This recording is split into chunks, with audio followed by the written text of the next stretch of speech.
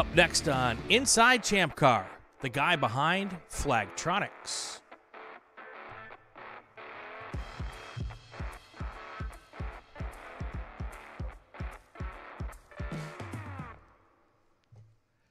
Welcome to Inside ChampCar. I'm Brian Bielanski. Bill Strong is here with us, like he always is, giving us that hokey wave that Bill does. Hi, Bill. Well, I could do the, The Queen's wave. the Queen's wave. Very nice. Very nice. Watching the that show on TV with Queen. There you go. God, I'm sounding like an old man. Oh, well, that's cuz. I mean, Jeez. don't make me say it, Bill. Speaking of old men, Oh, who I've known since he was a young guy, compared to us, he's still a young guy, Bill. straight out of Virginia Tech. Oh, I'm sorry. You know, James Ballenger. Don't call him Jimmy. He doesn't like that. I'll do the cross wave. Cross frame wave. Hello. You know, it's funny, James. I used to live just outside of Charlottesville. And Yeah. Bill and I never met while I lived there. But we knew Oh, friends. that's funny. We had friends. Yeah. Yeah, we had friends. Yeah, we got introduced through a friend. You know, one of those things where your friend says, "Oh, you know, I got a friend who's a car guy," and I roll my eyes, go, "Yeah, whatever," and then I meet Bill and find out that he actually is a legit racing guy. You know, so Actually, it's I kinda had a question Yeah. about camera or microphones. Yeah, it was audio. And I posted it to Facebook, and Suzanne said, "Hey, I've got this friend who's a news guy." cool. Yep. And you know, like, okay. And then you said, "Hey, you got a friend that's a car guy," And I rolled my eyes. yeah. Now I met James a long time ago, way back in the very early 2000s when he was working with a little ECU company called Electromotive. Mm-hmm. And I met him through Troy Trulio, who he knew, because I guess you both worked at the same place. Mm-hmm. And next thing I know, James is coming out on his motorcycle, and we're doing some testing of products. And Cool. And he has this habit of taking pictures of my junk piles. And Hmm. but hey, let's start out like we always do Yep. with Bill, going to the end first. No. It's all good. Yeah. It's all good. So, James, you haven't been on the show, but we've had other folks from your business there. But how did you get started in this crazy car business?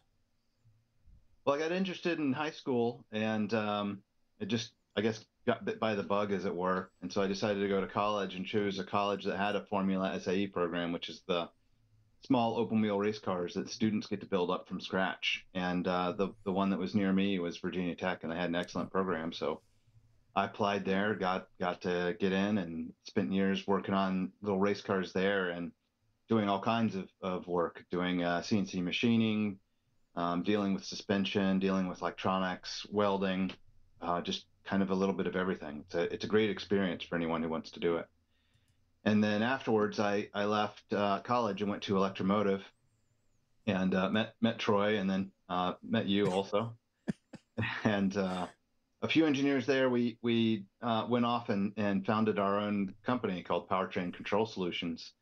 And instead of going the engine control route, we went the transmission control route. So we built a ground-up transmission control system that is very, very popular now. It's been relabeled, and some of the products are relabeled. Actually, I saw a company releasing one of the products I made in the early 2000s as a new product last year, releasing it at PRI. It was pretty cool. I had one. I had one of the prototype ones for our V8 MR2 we did. Yeah. And, that was actually easier to put together and make work than the Electromotive was. That came with huge amounts of instructions. Yeah. So, The product I saw was actually not a transmission control unit at PRI last year, but they focus now mostly on military and short run manufacturers more than the aftermarket. There's more money there.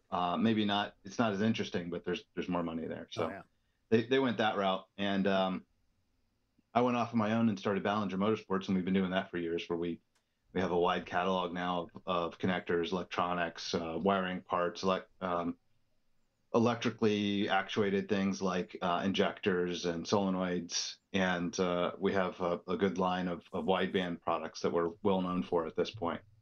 And a few years ago, found that there was a strong need, myself and some of the other guys at my company who were doing grassroots racing in ChampCar. We saw that there was an opportunity to help out with some of the flagging issues. We saw cars going around not paying attention to a black flag or a meatball, or having some issues here and there that we felt we could really improve with the relatively, we thought, low effort at the time. Turns out it was pretty high effort.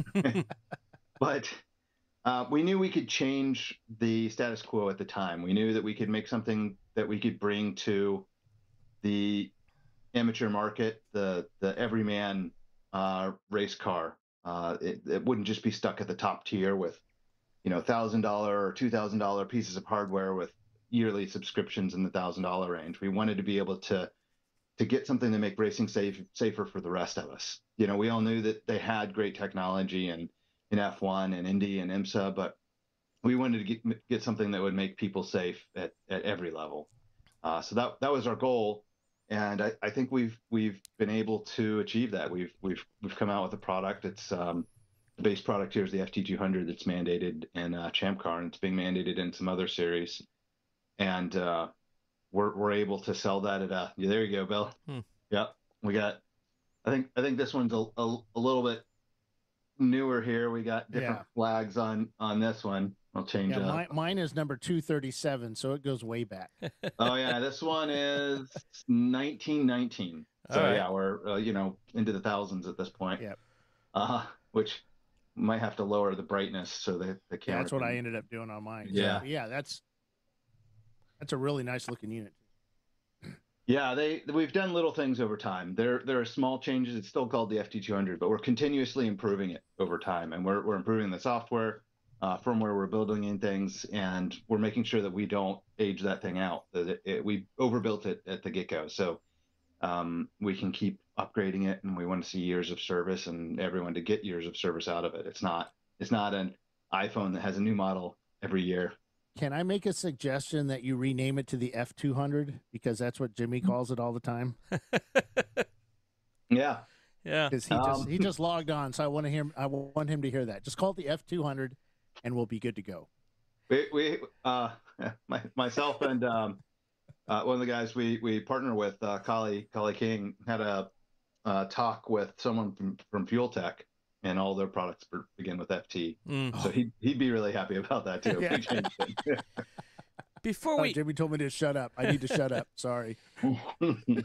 Before we get into the deep discussion on Flagtronics, and Bill doesn't know I'm going to ask this question, but I'm going to ask it anyway.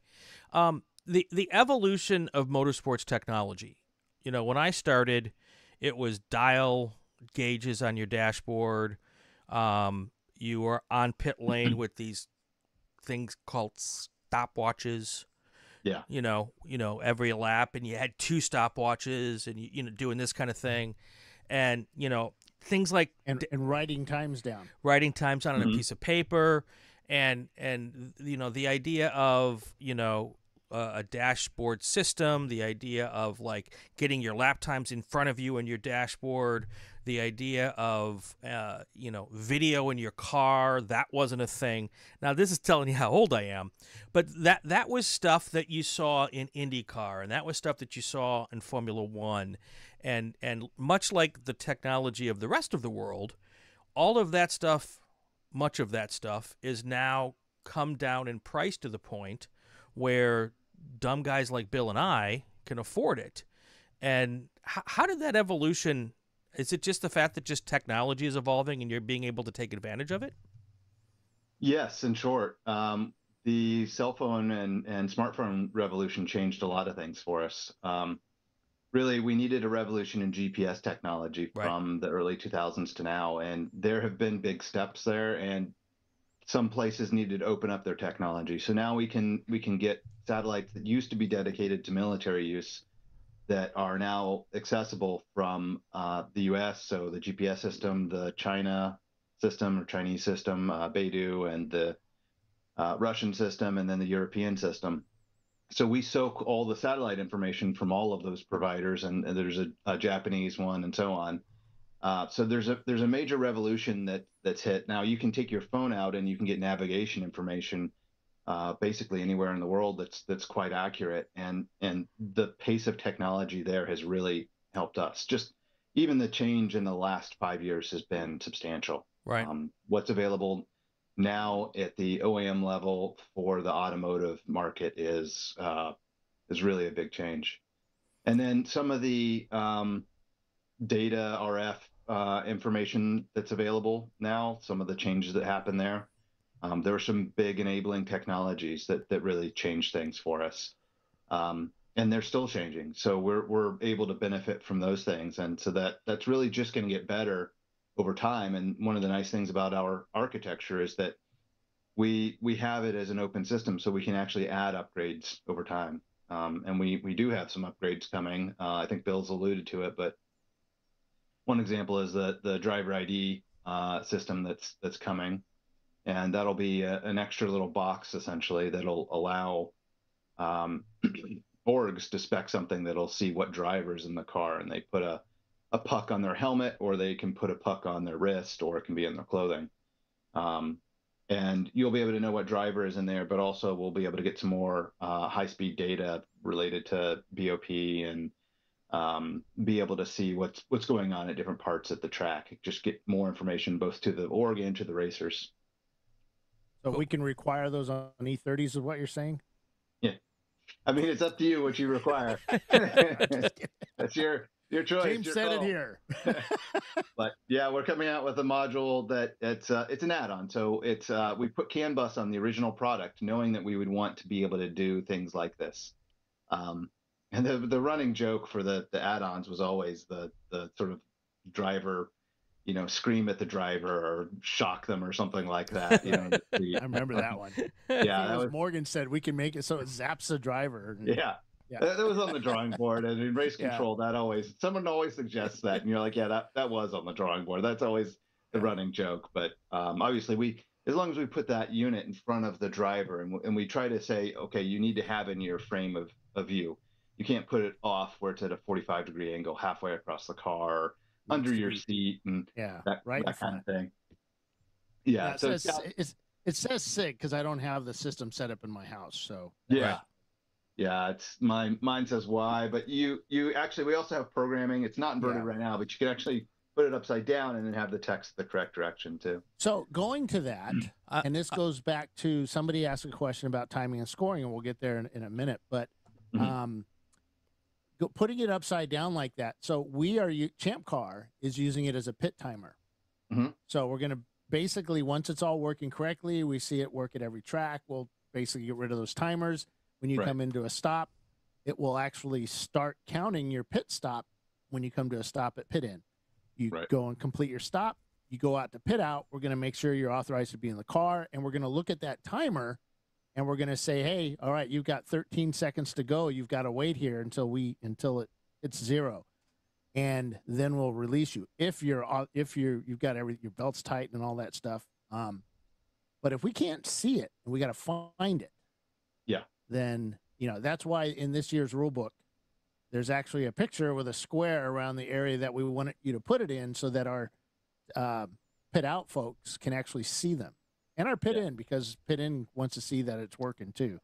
So, well, luckily, your frame of reference from an official in the pits is roughly the same as a driver needing to see it in their visible range in the seat. So the overlap there is pretty good. And the spec there in the rules is definitely helpful.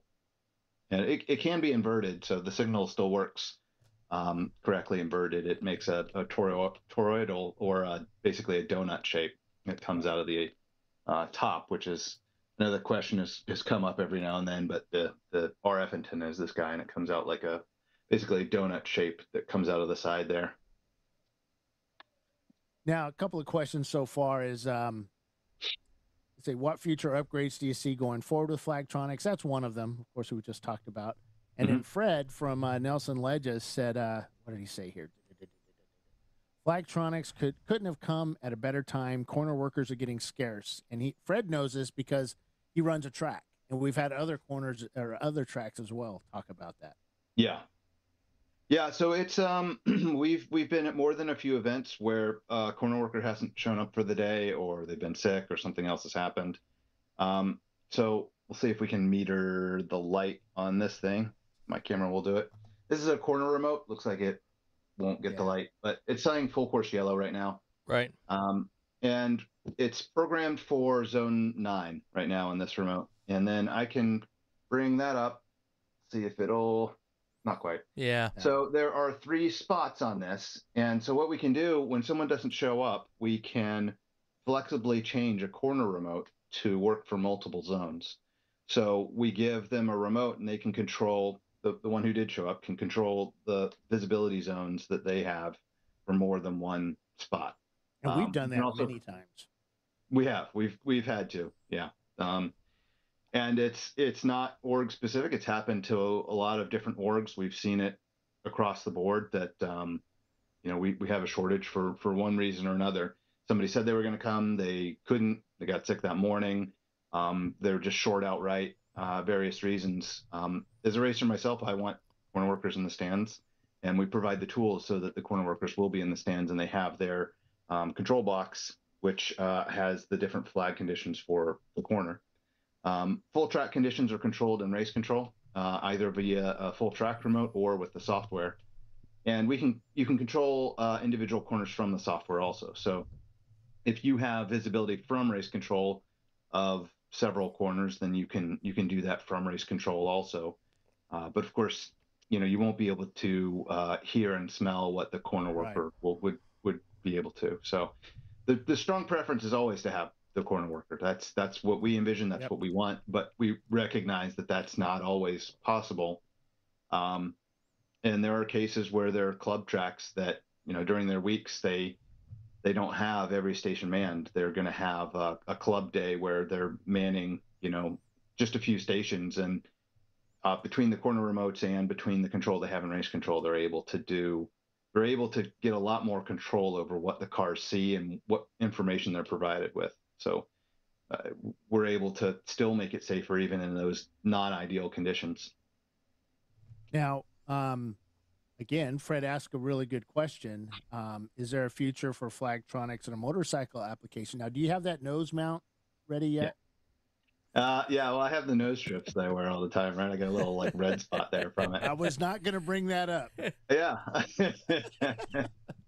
Yeah, Brian probably saw me with the nose strip. I did. Yeah, we were together at Sebring this weekend.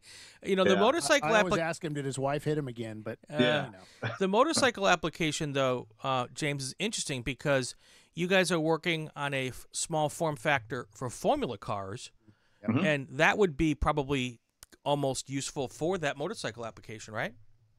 It would, yeah. So there are 2 things with the motorcycle application, and it's also similar to karting. So we're going to have displays that will work for karts and for motorcycles. Yeah, they're a remote display, and they can be mounted on the dash. The downside is that for a kart or for a motorcycle, you have to look down. So long term, we're going to have basically a helmet system that's going to have a HUD and visible lights that we're able to put in the driver's or rider, depending on which one it is, in front of their screen. So yeah, we're going to have solutions that accommodate those markets. It's really just when we get to those, what the timing is. In the short term, the remote display is a really good option, and then in the long term, we'll have a full helmet based system. And talking about future technologies, which was a question that you had earlier, Bill. So that's one of them, the driver ID, and then the ability to get that directly up in view for a kart rider, motorcycle rider. But we also have some sort of upgrades over time that'll come through the pipe. So I know the higher speed will be coming for getting data back to the drivers. We'll be adding things like CanFD. So that's a higher data bus. And one of the next generation ones will have 2 CAN buses. So that one will have our own expansion bus and then another dedicated bus to cooperate with things like AIM, Motec, VBox. And that's something that we didn't have last year, at least early on, that we do this year now. We do have integration directly in the AIM software, so you can actually choose Flagtronics as a dropdown. And so you can put us as part of the alarm systems. You can show it on a dash, and now you can also show it on your Smarty Cam and get it as an overlay in your video. And you can do that in VBox also. And increasingly, you're going to be able to do that. Where we have Motec Joe has built a system into some of the Motecs, and Matt Romanowski has built it in for some of his stuff. Sentinel, James Candelaria, he got it built in with his video system also. And so each one of those has the nice overlay set up. And, the solutions vary. And then we have it in race capture. Also, they're starting to do some video. The VBox setup, a lot of people use that one either as a spec setup. AIMs are nice, and the Sentinel system has come onto the world and has provided a really good solution for a lot of people too. Yeah, so they're a sponsor of this show as well. There you go. Yeah. So Kyle Fegley asks, "What about voice?" So do you have that's for the blind drivers? A future? Well, I want to get it so that you could not only in my ear tell me it's gone full course yellow, but I also want yes. I also want you to have it so that I could have Gunther Steiner is the guy in my ear screaming at me that it is a full course yellow. Can you work that out for us? Sadly, he's not at his post anymore. No, but we've got lots of stuff where we can get his voice and put it in there. Yeah, I mean, I assume he's for hire now. You can probably get him we can get him on contract to start yelling into it. So it's possible. We haven't built it in, but there's no audio processing in the FT200 currently. But creating a box that is CAN activated that would be able to dump that information to an audio signal is absolutely possible. Cool. It would always be great to have that 45-pound speaker sitting over in the passenger footwell aimed at you. Yeah. Right? I mean, the race bar guys have that handled. Yeah, that's right. Yeah. Yeah. They have a full-on stereo system. They'll blast Baby Shark for 24 hours at a time. Oh, geez. And they do. They no matter whether everybody in the paddock says turn it off, they're going to keep going. They still do it. Yeah. Yeah. So Navy, go Navy. Yeah. Those speakers are out there. Yeah. So yeah, there actually is a lot of future technology coming. One other thing we will have available for orgs right now. ChampCar publishes the Marching Ants, which is more of a race control focused view. We're going to have a view that is more broadcast focused coming out. That's a little bit easier for that purpose. And for some series, we're going to have a driver-based view. So we're going to provide a subscription service so that drivers can log in and see their times, some information about their car, where their car is on track at any given point in time, and what the flag status of their car is. I know lots of racers, especially at the ChampCar level, have they have radios which work some of the time, maybe most of the time. It depends on the team.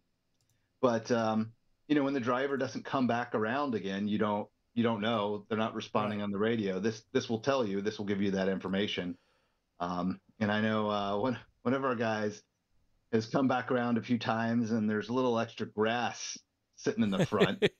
You ask him about it, and they're like, "No, nothing happened." You're like, "We can see. Yeah. We can see for sure something happened. We know." So John Whitnauer just asked, he says, as a crew chief, it'd be really cool to send a pit order to the car, but that would be a little dangerous, wouldn't it? Yeah, so that's one. We want to be able to give visibility, and even that has to be vetted. And so we have to work with the org to do that, right? We can't open that up widely. That's going to be org specific, and that's going to have to get approval from the org. Is it possible to do? Yeah, absolutely. It is possible, but it is, you never want to see the outcome of a race affected by something like that. Right. So that's something we have to be extremely careful about. And again, have to work with the org. Oops, Troy. Sorry, Troy. Sorry. It said pit. I didn't mean that. Yeah. Well, yeah. I can't imagine the conversation you'd have with Troy after that. Oh, he'd be yelling. I'd just be doing this. Stand away. He would be yelling. Yep. So real quick, yeah, go ahead. Before we go forward, you mentioned a word that brings amateur and grassroots racers to their knees, James. You said the S word, subscription. Before we go forward, can you clarify again the basic operations of the safety portion of the Flagtronics unit will or will not ever need a subscription? Will not. Okay. We do not require a subscription to use our system. There's no gatekeeping. We're not going to lock you out of any of your core functions. But of course, there's a need for us to have long-term recurring revenue. We're trying to build these units to last. And a lot of that comes working with the orgs, their service contracts and that kind of thing. And there are going to be things in the future, but it's an optional service. If you want to be able to see where your car is on track at any given point in time. And again, this is going to be org specific because some orgs will want that data so that they can use it. So not every org is going to make that available. But for the ones that do, you'll be able to see where your car is, what the flag state is, information about your car. And that'll be relatively low cost, optional, completely optional subscription. Okay. Service. All core function, everything you're doing now, everything everybody is doing and seeing and using right now is going to stay non-subscription from us. Okay, cool. And we'll probably keep broadcasting the marching ants as a full you can't modify it. It's there. Yeah. So, yeah. Now you'll probably get a cleaner view this year. So like you're going to get that broadcast focused view this year where you're going to have your TNS information on one side still, but you'll be able to get more of your cool icons, Bill. I like icons. And thank you. A smoother view, basically. Yeah. So every time I go to their office, I actually write things on their board. He didn't leave me any room this week. Here, I got pictures of his big board. They failed to hide the big board when I walked in there. But, yeah, he wants to resort our priority list or dev list. So you don't need this, you don't need that, and this we don't need. Yeah. So, but speaking of what we do need is timing and scoring. That was one of the big sellers originally, was that we would transition from transponders over to GPS timing and scoring. Yeah, so that's something we have different levels of the GPS and precision. So different orgs have different needs, and there's some that need extreme precision. So we're making that available. Well, ChampCars are really, really fast. So yeah. We're changing some of that right now, as Bill knows, and so we're putting in more accuracy. And the way that it works, we're still going to have some need for the photo finish scenario, which we've tested and it works. Yeah. So doing the right steps there, we're absolutely able to use it as a timing and scoring system. And we have been using it, and we've had times where a transponder went down or a loop went down, and we were able to use our data as the backup or reference data and keep things going. So I'll tell you what, I'm watching timing and scoring, freaking out, because that's what they do. And he said, we lost everything. And I'm like, hey, we have timing right here. Yeah. And luckily, I had done everything I was supposed to do, which doesn't happen every race. Yeah, that's true. Before that, and I hit it, and sure enough, it's like, whoa, it's working. So yeah, it's pretty awesome. So yeah, and we've had times when the one transponder fails, and TNS calculates, okay, well we were missing 4 laps, and the racer comes in and says, no, you're missing 3 or 5 or whatever, and then we look at ours, and it either backs up or doesn't back up what TNS, but almost always backs up what TNS has scored. Right. And it's what I find really good is we can, we know exactly where pit in is and pit out, the sector, and they come to me and say, hey, how long was he in pit lane? We can see where he is here, because they do the timing for pit lane differently than what Flagtronics does it. And I can just go there and say, how many pit stuff? Okay, 4 minutes and 59 seconds he was in pit lane. Yeah. Or whatever, 5 minutes and 3 seconds. And there you go. So, James, what's the accuracy of the GPS-based timing and scoring versus the loop-based systems that most people use at the moment? So it depends on which one is spec'd. So the highest level, if we put every bell and whistle in there, they're quite similar. So with our highest end GPS, and when we do localized correction, there are arguments that it is, at some point you're down to the difference of where you put the physical equipment on the car.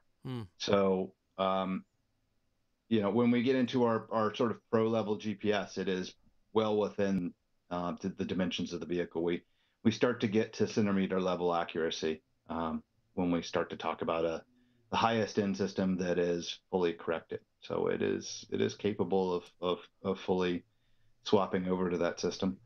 Can you show us on the whiteboard like you did me? Yeah, I did. I probably did do that. Well, I think I said, draw me pictures. I don't understand what you're saying. Yeah. Even now with the transponders, we had a situation at our runoffs last year where we had an absolute dead heat, and crowned dual national champions, and but they had their transponders in a slightly different area, in a spec class, and on the transponders there was a slight, by tenths or thousandths of a second, even thousands, but when you look at the pictures, you can't, you couldn't figure out who won the race. So I guess all of the data is as good as where you place the pieces of equipment, right? Yeah, that's it. So you can get the best data available, and even with a Premier system, you're still every Pro series still has some photo system in play. Right. They're basically, everybody is still using that. You're still using redundant systems to prove it out. So it's really not any different than the way everyone else is implementing these systems. So when we talk about the different GPS levels of accuracy, that there are series who want to pay for that accuracy, so they get the segment times, they get the start finish time, and they get to down to centimeter level accuracy. But the reality for the sort of low budget racing is that you can be within a meter or two, and you get everything that you need out of that system to be able to do the work you need to do. Well, for those that are mad scientists and actually understand science and math and all the engineering stuff, we actually have tested out a high-speed GoPro style camera. Actually, it's a DJI camera, and we mount it to the start tower looking down at the cars as they come by, and we were able to test it at Road America, which is probably one of our faster tracks along the start-finish line. We'll be testing it again at Daytona in a couple spots. I didn't get to test it till after August. So, or I think the first time I tested it was Road America. And we were able to get some really good pictures. We had a close. It wasn't a finish. It wasn't for position. But two cars cross a finish line within probably 6 or 7 inches of each other, and we were able to tell the difference. It was nice and clear, and they were traveling at 120 plus miles an hour, and it worked perfect. So it's. So is the GPS unit separate from the unit that the drivers look at? It is, and that's why it's so easy for us to. Yeah, Bill's gonna pull one out there. Bill, does ChampCar mandate where that has to go? And if you don't, should you? It's a learning thing, and originally, James, when you guys did this, we had different areas on the car that you could put it. Right. You basically the roof, the dashboard, whatever. So one thing that we have found, and we discussed with the Flagtronics people last week, was that guys are putting it on the roof. Let me get this out without inking up the cable. So for those of you who are used to the old, it's got a magnet on it. So it's like the old to the roof. Yeah. And then they run it down the A-pillar, and they put it in the door, through the door, and attach it up to the Flagtronics unit. Problem is that some of these cars have frames in their door, the window frame still in, and they go to close the door, and it crushes this cable. Now that might not be a thing now, but 30 or 40 shuts later, we think some GPSs were getting damaged, but we're gonna do some tests, and I'd like to see it like up by the window, up on the dashboard by the window. Oh, the benefit of putting it on the roof is that it gets better information on the roof. Yeah. But yeah, if you put it through something that's going to crush it all the time, that's definitely problematic. And a good thing too is that it's a relatively small connector. Right. So the connector is small enough that you can put it through and then have a grommet that seals up the cable after it. Right. Grommet. It's ChampCar, man. It's just duct tape. Or you can sit there and just have it leak on you, or whatever you want to do, I guess. Have you seen Troy's car? Everything leaks on you. A little dab of silicone probably gets the job done. That would get the job done. Yeah. Very cool. Very cool. You okay, Bill? I know this is giving you some sort of traumatic flashbacks. I don't know. I have to deal with why isn't there GPS working, Bill, in the tower? Right. Did that sound like Chelsea? I'm not going to pick on Chelsea. She's the boss. I'm not picking on her. I'm not picking on her. What you do is up to you, Bill. Well, she looks at me and it's like, I don't know why their shit's not working. Yeah, usually when we have that issue, we go and we find that it's not plugged in. That's the most common cause. Oh yeah. But we get the guys that and speaking of one of them, they're sending their GPS back to you to take a look at. So that'll be a good test. Yeah. And it's always good to stretch. This is something I found updating a couple of weeks ago at Sebring was the guy had it stretched from like a USB plug and the cable I mean, it was tight. Ding, ding, ding, going across. And that was just the USB power. So, so cars flex. That's the thing. You don't want it spring tight. That'll cause a problem. Yeah, it is funny though. For any wiring harness, that's not specific to ours. Yeah, James is the king of wiring harnesses, and he would let me know that constantly. Well, I don't think I was letting you know that I was the king of wiring harness. I was just looking at what you had, sighing and walking away. Oh, you did not sigh and walk away. You sighed and took massive amounts of pictures so you could show all your buddies my ball of wire. Yeah, I did take pictures so I could put it up on a wall of what not to do. I didn't name names, but it's pretty self-explanatory. Yellow MR2 ball of wire, but it worked until it didn't. Yeah, now it's way different. Now I've just got simple wires. So I think they still work. Yeah, I took Troy's advice and rewired it because he yelled at me massively. So there was a ball of wire. Oh, there was. It was big. Human size in the passenger seat. It was the whole footwell of the passenger side. Yeah, mm-hmm. But everything worked. So why touch it? Ish. Mostly. Well, it worked until it didn't. So and then Troy was driving when it didn't, which was even worse. Right. And when it stops, in IT terms, it had 1.9 reliability. Yeah. I don't know what that means. And a ball of wires is the best thing to have when it stops working and you're trying to troubleshoot what's not working. Oh yeah. Oh, and everything was all the same color too, so it was all right. Oh, that it's sounds one like of the red ones. Yeah. That sounds like a very Bill thing to do. Yeah. So Bill, 1.9 would be a 9x%. 2 nines would be 99. 3 nines would be 99.9. Yeah. So 5.9 would be 99.999. And then you see how much uptime you get from that. You'd be at 1.9 reliability, kind of like my Comcast connection. Yeah. Yeah. Yeah. All right. That's enough of Bill. Let's make that Troy. So, yeah. We'll move on. So timing. So we're going to be doing timing and scoring with it this year. Playing. It's not something yet that the racers are going to see. We're going to still be using the existing timing and scoring that we use, but we're going to be comparing. And once we get to the point of it matches up every single time, then we'll probably do the switch over. But that's up to the boss. So. Yeah. Yeah, I mean, right now we have the two systems and they work as redundant backups for each other. So it's nice to have that just from the perspective of, you have a transponder drop out or the loop drop out and you have a full backup system, which I think is helpful. But, so the current scoring systems have like Race Hero and Race Monitor for, the crews and, family and friends to look at. And if it's me, they're snickering at how slow the times are. Do you have the plans for an app-based system or a web-based system for that kind of stuff besides putting the marching ants with the timing pylon up next to and to be able to pull that data into let's say a spreadsheet, that kind of stuff? All right, yeah. So we're still going to push to Race Hero and Race Monitor. So you're still going to be able to use the traditional apps that you already use. Got it. And then the subscription service that we're talking about for the visibility for your own car is also going to give you that information in addition to the other things. Got it.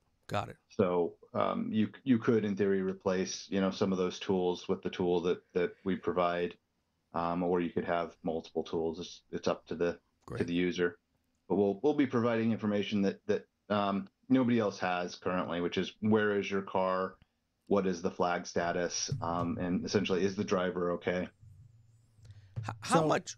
Brian, the timing and scoring on our marching ants is actually based off of what the info that's sent to Race Monitor. Oh, okay. So okay, cool. How much work have you put into making your system integrate with what's out there right now, so that those of us who don't like change, because we all just love change, can make it use it without even really thinking twice about it? There's a fair bit of work going into it currently. Yeah. And we have some partners there and people who are helping us with that too, who have been using those systems or integrated with those systems for years. And in some cases, they're very eager to bring us into their system and workflow, because it's a natural thing to do, and then they can start to provide things like flag information through their services too. Well, and you've got to think, if this is the future of what timing and scoring is going to be, rather than what we're using now, then they probably don't want their technology to become obsolete, because they've put a lot of money into it as well. And, people who are using it, and some of us pay a subscription for that, they want that data. So this would keep their companies in business too.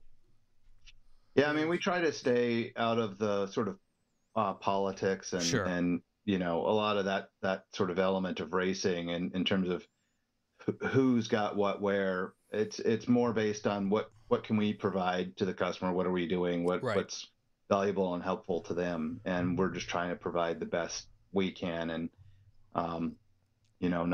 not getting into the fray with others. For the most part, we're in cooperation with most of the market, so there's not, especially in this area of the market, when we're talking about the grassroots racers, there aren't other practical solutions that provide the things that we can provide. There are solutions that are on the higher end, but they're at higher cost with high subscriptions that the grassroots racers, just like the racers in our company would say, no, that's not a thing we want to go to. Right. We don't want another forced subscription. We don't want another high cost thing, etc. We think of it now as this is less than the investment of a single tire for most. So, question asked: do these drop out? Can it just stop working if it's properly wired? What do you do?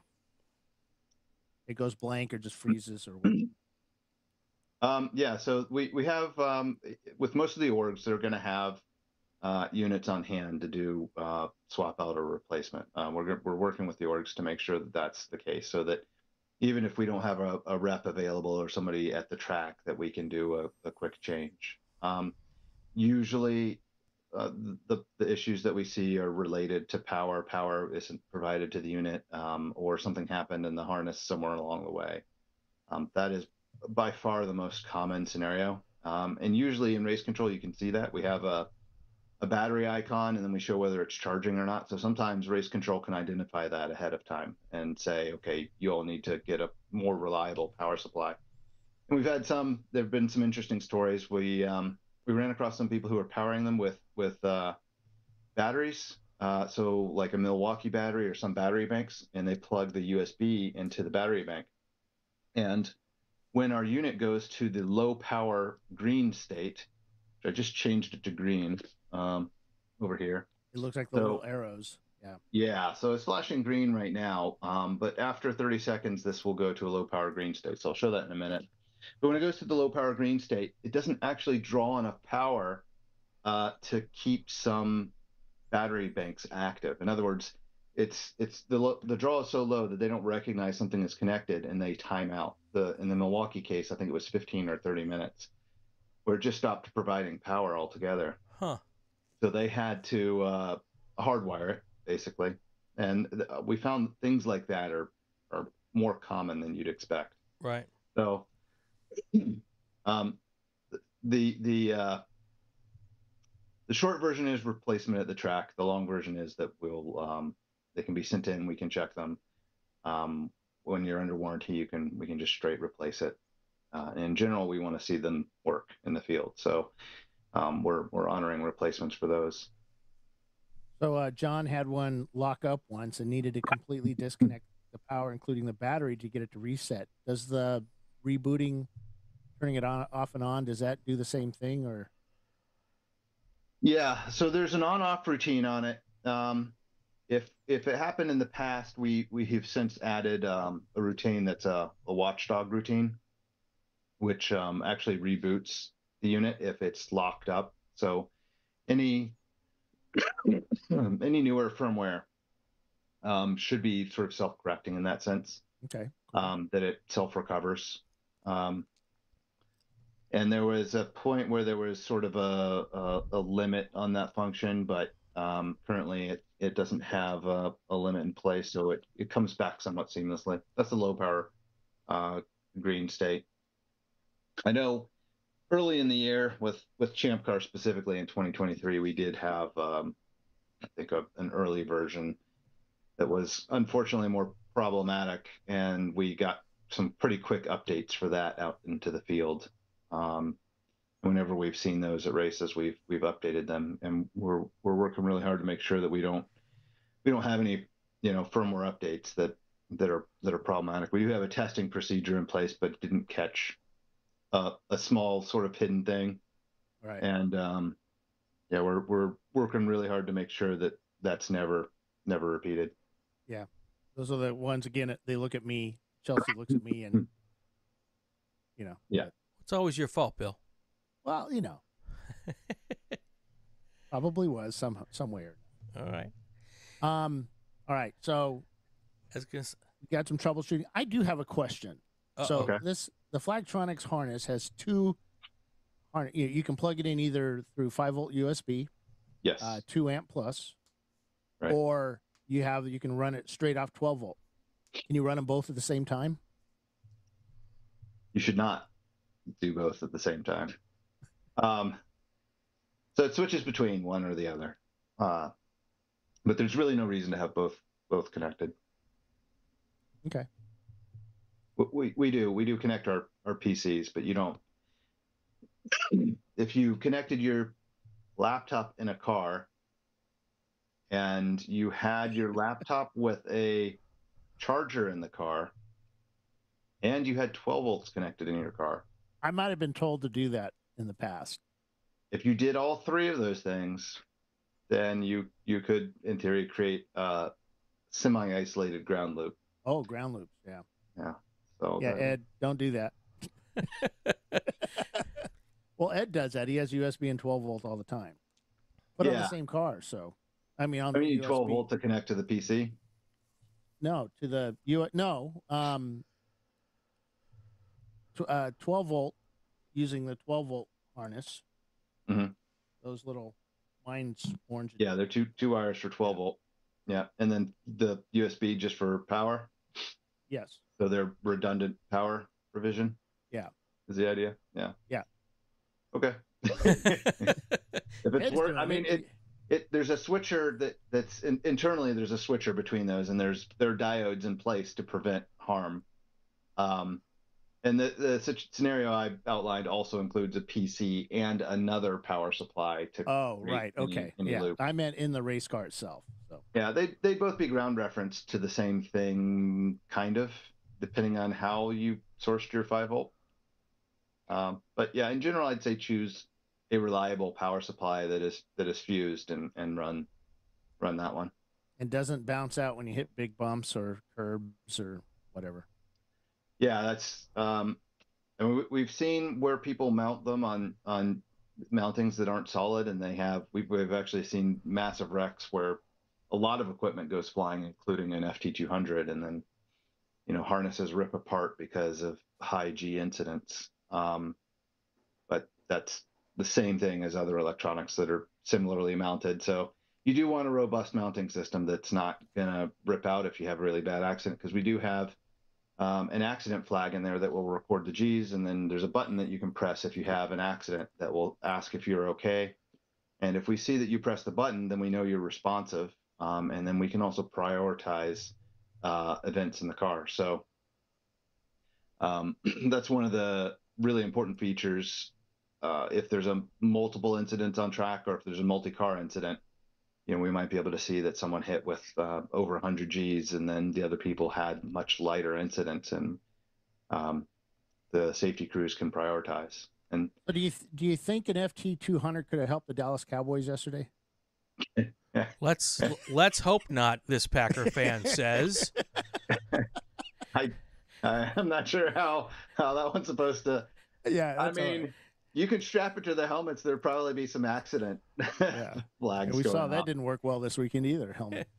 Yeah, we found that going to different races, one of the things that the safety crews absolutely love having this in the vehicles. We put them in the safety vehicles, which hopefully Bill will be doing. Yes, this year. And we've been doing it. It's difficult that we've different. Yeah. Once you get workflow down, we're getting there. We're getting there.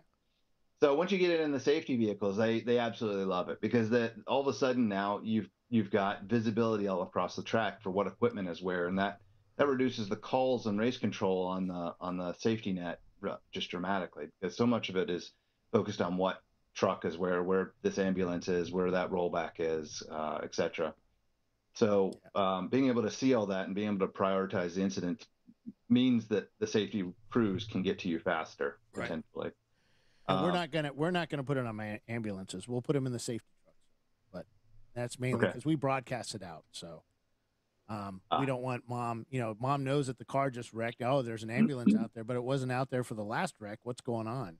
So, and it just maybe as a blocking vehicle, but mom doesn't know that. So you can do your visibility settings too.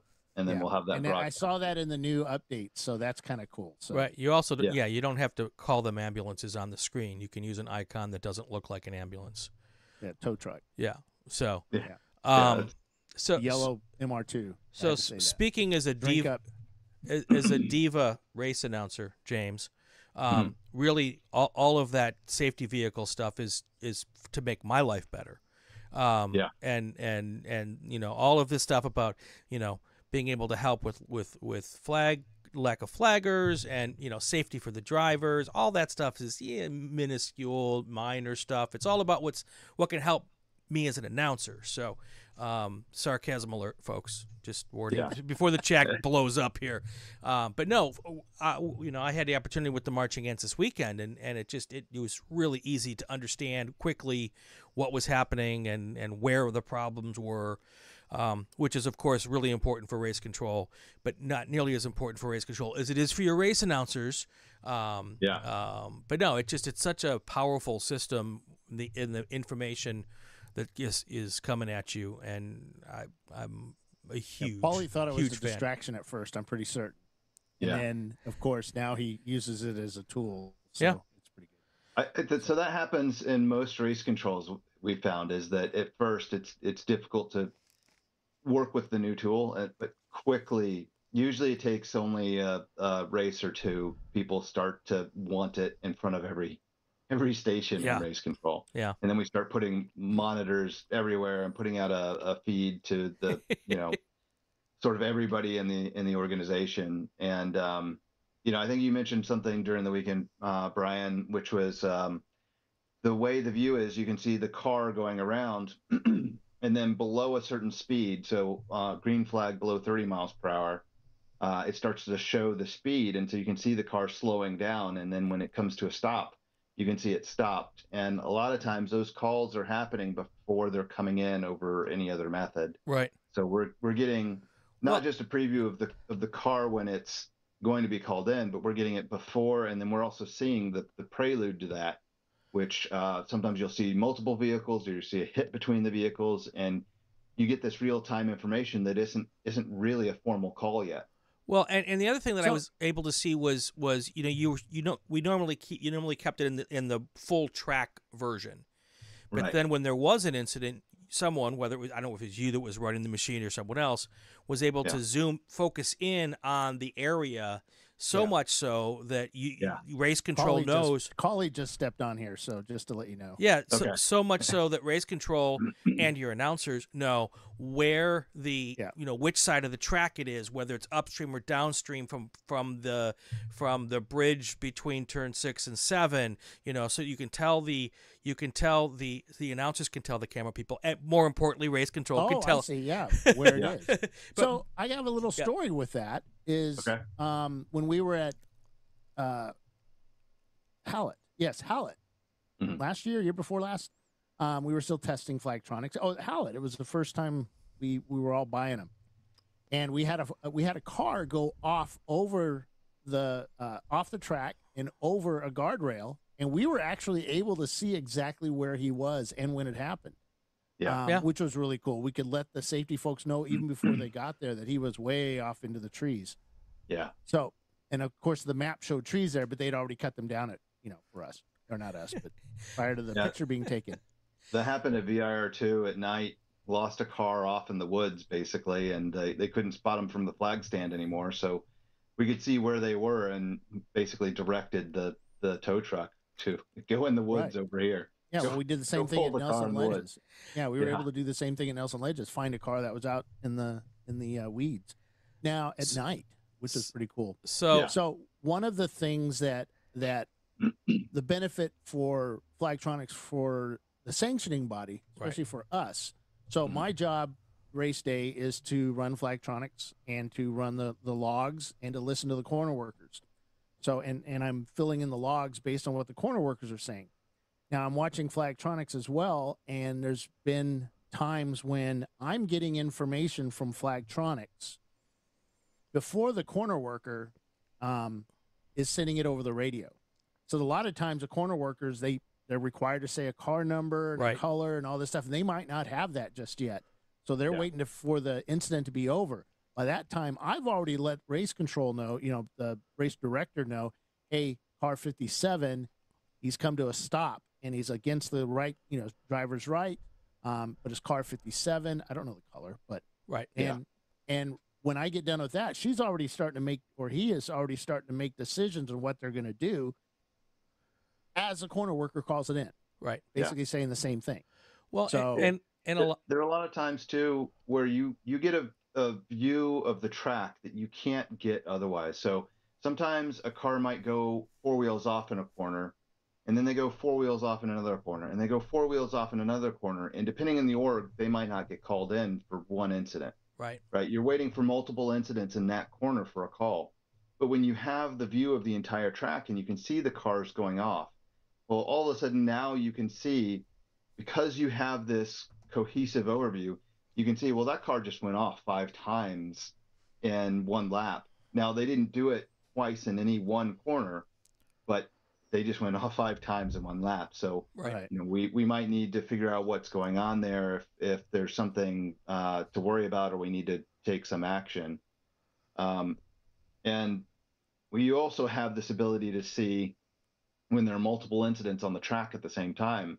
Again, it depends on the org, depends on the scenario, but sometimes calls can get queued. So you might have 3 incidents at once, and that information has to go through the call queue, whereas with our system, you can see everything at once immediately. Well, and there's often incidents where the flaggers can't see the car number anymore.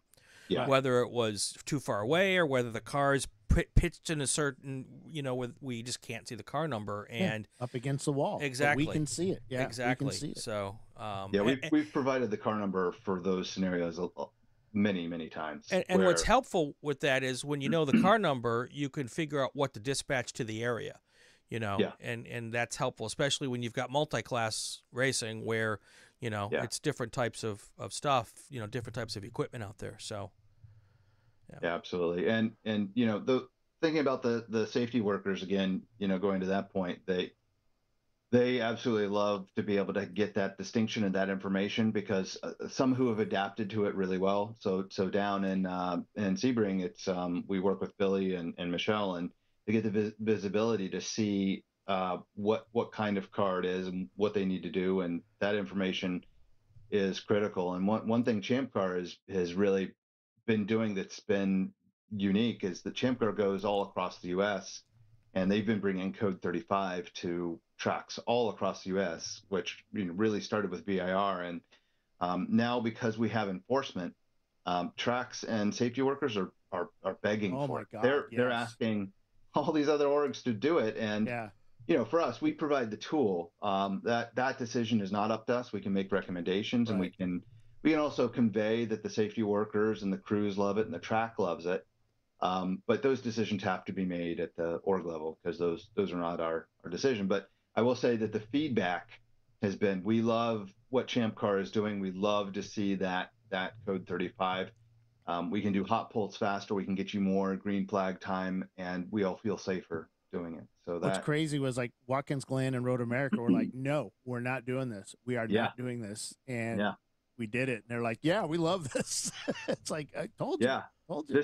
So in 2023 we did so you all did ChampCar did Watkins Glen and did Code 35, and I understand they were doing hot polls where they don't normally do hot polls at all. Nope. And we actually with Trans Am we did code 60, 60. Yeah. but it's not 60. So code 35 is mile per hour.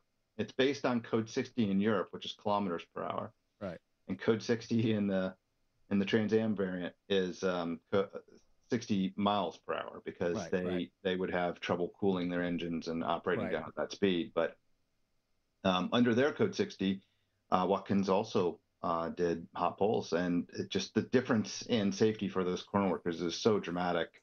I think it's going to quickly roll out throughout the U.S. and really ChampCar has been a pioneer in that.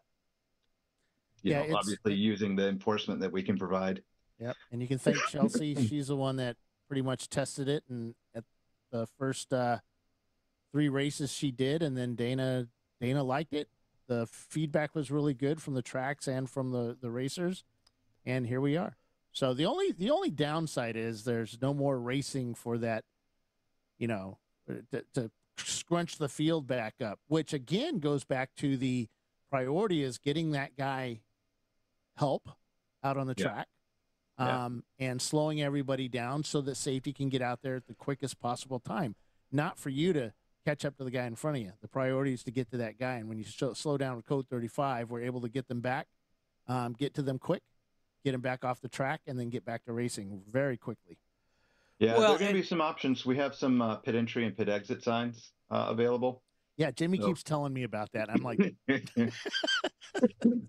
so that's gonna provide some interesting options for you to be able to do to pack the field back up to, and then you can also go yellow part of the time, and then before you go back green, go yellow part of the time to pack the field back up. But probably less of an issue in ChampCar than it is in some sprint race series. We're going to keep it simple.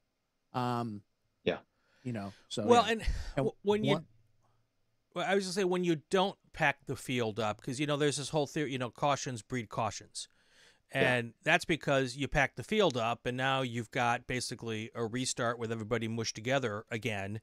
And mushed, that's a technical motorsports term, by the way. But when you don't allow the field to pack up and you go back to green, you're less likely to have that cautions breed cautions scenario, because you've got some gaps that are out there built in, and you kind of help with that process. So, and if the idea is to keep the racing green flag as long as possible, that's the positive. Yeah, absolutely. The other side is that a lot of series are going to want that action-packed green flag restart. Right.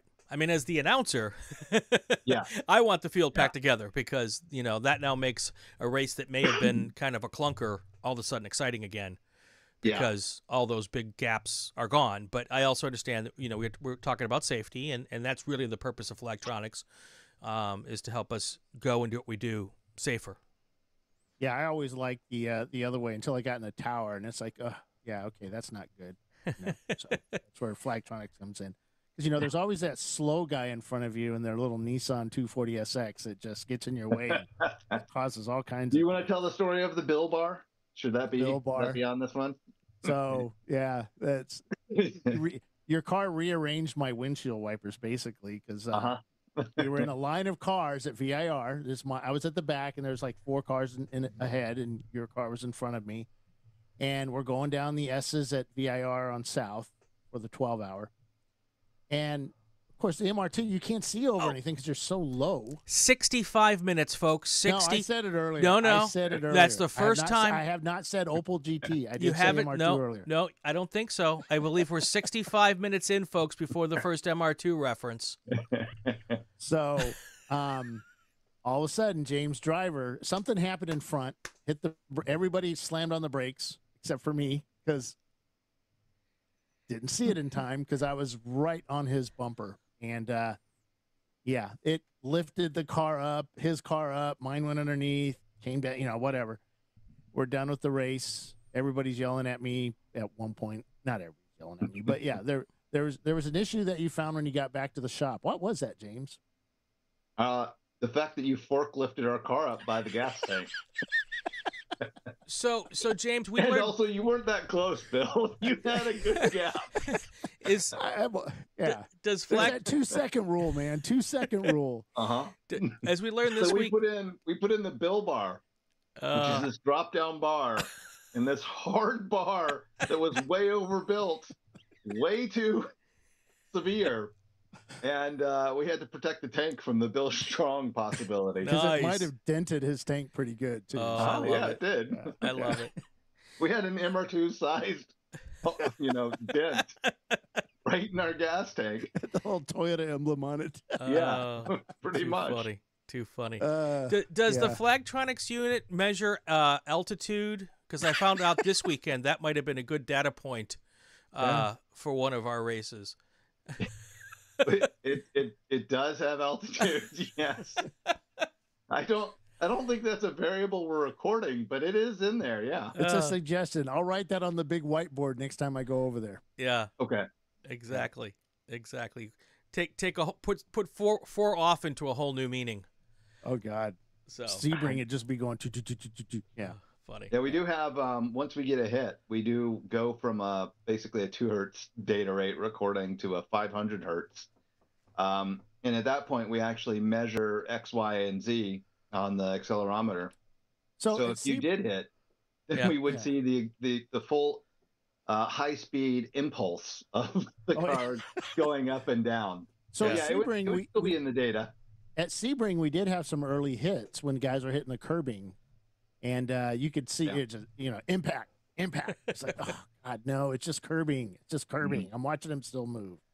So for this year, we it's always a fine line to make sure that you are capturing the incidents while not providing false positives. Right, that's a really difficult thing. And because the myriad level of installations, I've talked to some people in the industry. And the easiest description is to say that it's a near impossible task to cover everything and do that well.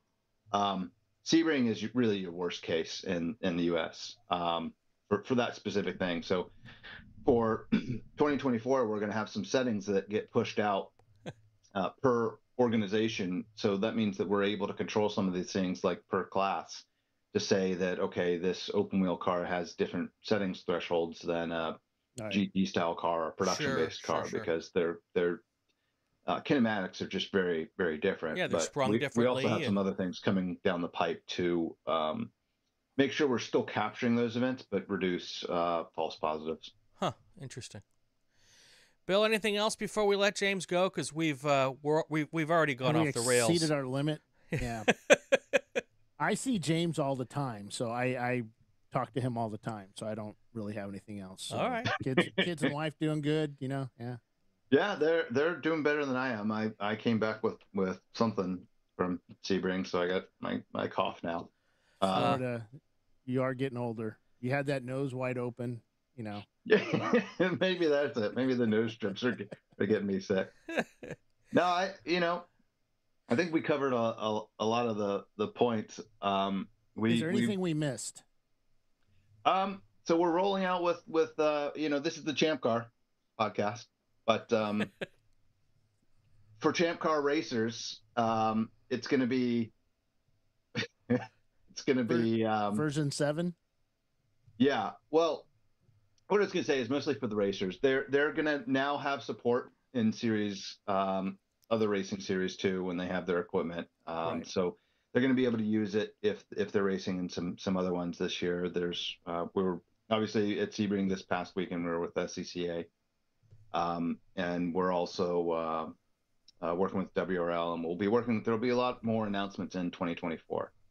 Is the bottom line. There'll be a lot more support at the tracks, and sort of the short of it is that your equipment is going to work in those places. So as you've invested in your equipment for ChampCar, they made the right choice. So congratulations to them, and I suppose to us in the sense that it's going out to a lot of the U.S. I mean, we'll have coverage in a lot of the U.S. with a lot of orgs this year and going forward. The safety crews love it. We're always improving the product, and we're adding more features, and we're allowing expansions and add-ons, and trying to stay true to the grassroots ethos, us being ChampCar racers ourselves. And we really deeply appreciate the cooperation we've had with ChampCar over the years, because this is a system that was built and developed as ChampCar racers, that we've worked with ChampCar for years on to refine it and bring it to the level of sophistication that it has today. So, we owe a huge thanks to ChampCar and just that cooperative environment and that ability to work the way we have over the years. So it's been really important to us, and we want to, keep ChampCar as just a critical partner in this, and allow us to continue to improve and just make it better for everybody. I mean, ultimately the goal here is to keep everyone safe and make racing better at the lowest cost point that we can, which is a really difficult goal, but we're, right. we don't want to be the big evil corporation that, can come out of things like this. We really want to stay true to the roots here. Right. Yep. Well, we want to thank you too. We have you on the side of all the Champ Cars this year. Your decal will be at the bottom though. So, but it's down there. What's that? Okay. Thanks. That's the focus, is that people are always looking down. So I figured that's a good place to put it, right? Yeah. Top and bottom, I guess. Yeah. There you go. So, and the best for last, man. There you go. All right. But yes, thank you. And I know we got a lot of big things coming for 2024. And I know our racers are going to appreciate a lot of these upgrades and the system itself. We actually just upgraded all of our light boards to the latest versions, so they should work with it. And we got brand new spanking batteries that Jimmy's all proud of. So everything should work pretty flawlessly this year. Yes, it will, Jimmy. And one thing that we are going to do, we're going to give Jimmy an FT200. And it's going to say FT200 in big letters on it, so he can have that on pit in, so that he knows when the flag state is changing, and he knows when to prepare for all those guys coming in for their Code 35 pit stop. Makes sense. So, yep. Yeah, you can give him a handheld remote too. No. Well, I was going to say that's coded to a zone that you're not using. Oh, yeah. We don't want to give Jimmy control. Don't give Jimmy control, man. He'll just start pressing buttons. But yeah, your panels are a little more than 3 times brighter for this year. So that'll be, people who've been racing with them for years. We had brighter ones elsewhere, and we've upgraded them for ChampCar for this year. So the bigger batteries are there because it's soaking a lot more power to provide a lot more brightness. So that is going to be a big upgrade for ChampCar this year, especially at night. It's still meters. Yeah, I mean, it's still meters based on the light levels. No, I know. You have the settings correct. Bill. Yes, Jimmy.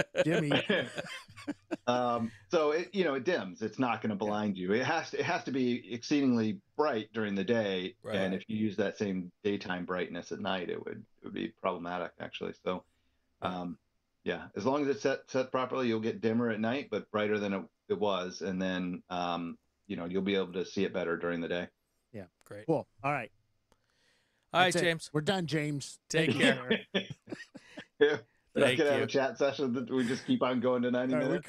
We could. But he's on the West Coast. He hasn't had dinner yet. That is true. That is true. But I'm here for you guys. Yeah. Yeah.